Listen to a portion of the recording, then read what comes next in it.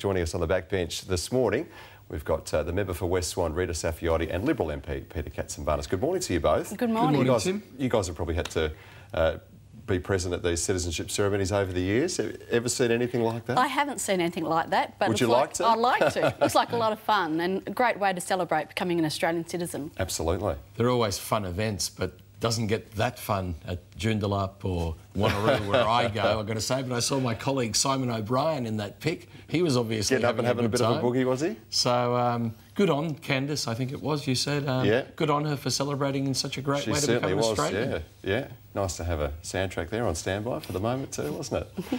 All right, let's get to some of the stories of the week. There was one in particular that just dragged on and on. It was intriguing at first and then it got a little bit farcical, frustrating, and in the end it's all very expensive, not to mention a little bit stinky as well. This is the story, of course, about the whale carcass that washed up on Scarborough Beach late on Sunday. It sat there rotting away until late Tuesday when it was finally picked up off the beach. It sat outside a tip up near Mindarie all night Tuesday. It was finally dumped on Wednesday morning. It was an epic saga.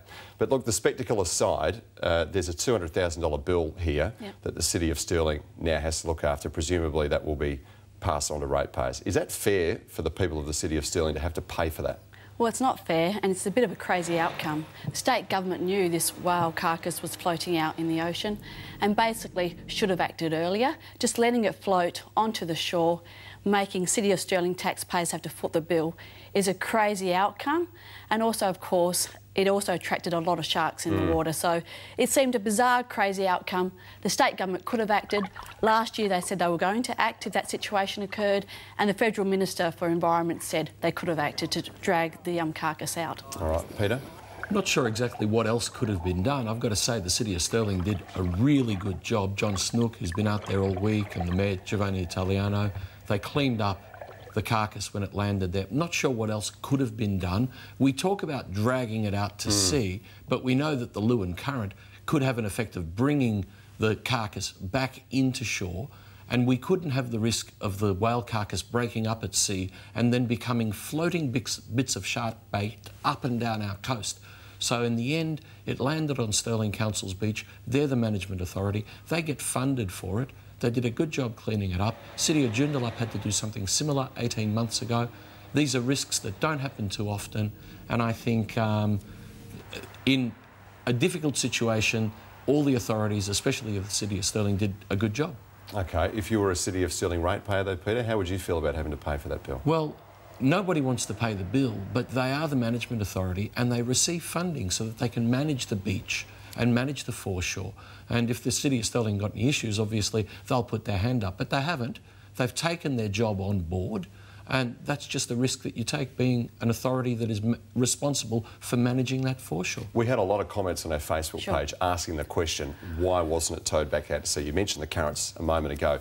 Is that not possible to just dispose of it or do something out at sea to prevent it from coming onto the shore? Well, can I say, it's happened overseas where they've dragged the whale carcass out. I don't think it's beyond Western Australians to drag a whale carcass out. I mean, this is a government that's made mitigating sharks a big priority, yet they let a massive carcass, which is basically a shark buffet, land on one of Perth's popular beaches. I mean, it was a crazy outcome. They knew about it for days and they should have acted earlier. It's not beyond Western Australians to drag a whale carcass offshore. But if it didn't work... Peter, if another carcass turns up, and when we first saw it, that crazy guy jumping on it out Rottnest way, if you see one of those again, if another one of those pops up this weekend, will the same thing happen again? Are we going to treat it the same way? We're going to let it come into shore again? Or has the state government got a different plan in mind?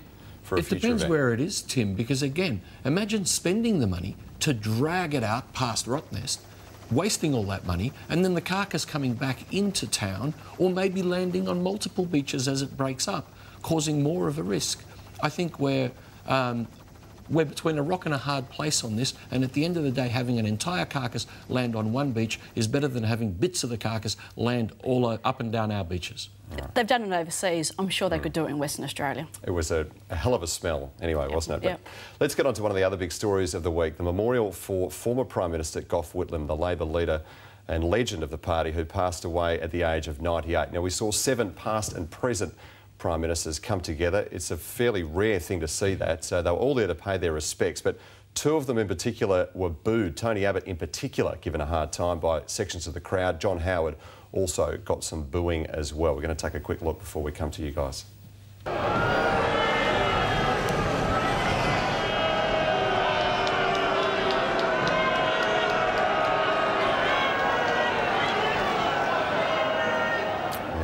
The current Prime Minister, Tony Abbott, getting quite a rousing reception there when he arrived at that Sydney Town Hall. Now, should we be condemning this sort of behaviour, or is this just democracy in action?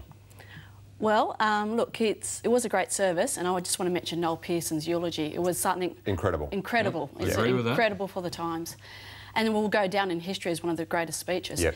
Now, in relation to the booing, it's not something I would have done, but it's interesting that the same people that are criticising that booing were defending Colin Barnett attacking Gough Whitlam just a few hours after he died. So it's not something I would have done, but the same people attacking that booing are the people that were defending Colin Barnett, who attacked the legacy of Gough Whitlam just a few hours after he had passed away.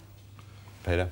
I thought it was disgraceful and a lack of class from those people who did the booing. Shouldn't detract from a state funeral, and hopefully it hasn't. I think it was rescued by Noel Pearson, as Rita said, with his wonderful speech. But those people showed a distinct lack of class, and they weren't even respectful to the event that they attended. They turned it into a football match and a booing exercise when they were supposedly there to pay their own respects to a deceased Prime Minister, just like John Howard and Tony Abbott did. I think it reflects badly on those people. Let's not let it, though, engulf the service as a whole. Yeah, hopefully it will go down as the moment where Noel Pearson, as you say, delivered an all-great speech. It was fantastic. And I think it will. People are certainly now talking about that as one of the great speeches in recent times. Peter and Rita, appreciate you coming in this morning, as always. Thank you very much. Thank you. See you next Friday. Have a good weekend.